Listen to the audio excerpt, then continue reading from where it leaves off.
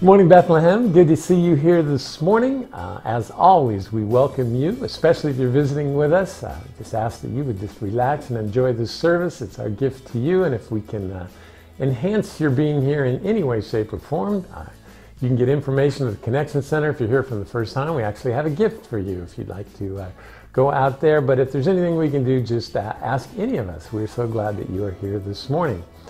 As always, ask that you sign in on the pads, hopefully coming down the row, or on our Bethlehem app, because we do want to know how we can best serve you, and that's one of the ways that we can do that. Lots going on, but before we move forward, I wanted to talk about the boutique from last weekend.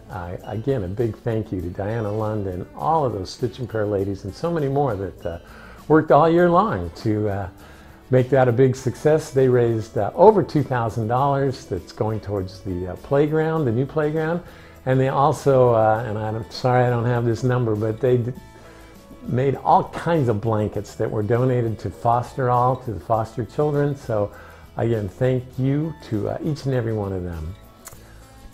Moving forward, as I said, Gifts from the Heart begins today. You know how that works, our big Christmas mission project. Go out to the Connection Center, find a tag, take it, go buy your gift, bring it back, and you know how that goes. We've been doing it a long time, and it's always one of our more favorite and popular items, so you can just be a part of that. We'd appreciate it. Then this afternoon, Convalescent Home Worship. Edward Amy will be bringing the message.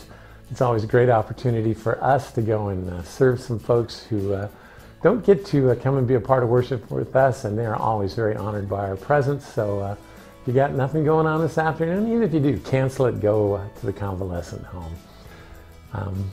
I now got another invitation for all of you. If you've been thinking about the choir, you got any kind of musical background, you like singing, we have an opportunity for you. We're trying to put together a kind of a special choir for Christmas, just for our Christmas program here that we put on. If you're interested in that, or think you might be, you can go out to the Connection Center.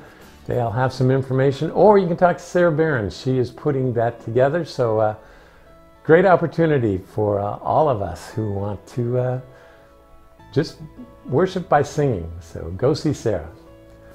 Now I want to talk to you about our 10:45 worship hour today.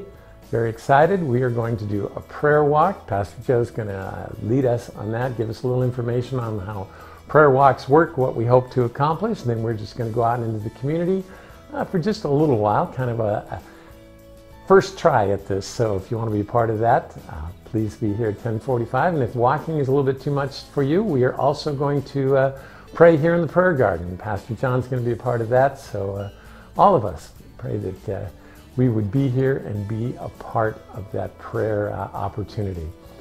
The next week, 10:45, is kind of our community outreach Sunday. In light of what's going on around here and the shootings that just happened this past week, we want to do something to serve the folks who serve us. So I'm not sure exactly what that is, and if you have some ideas, or if you just want to be a part of that, be here next Sunday at 10:45 here in the Worship Center. That's it. Lots going on. It's a great place to be, and we are glad you are here.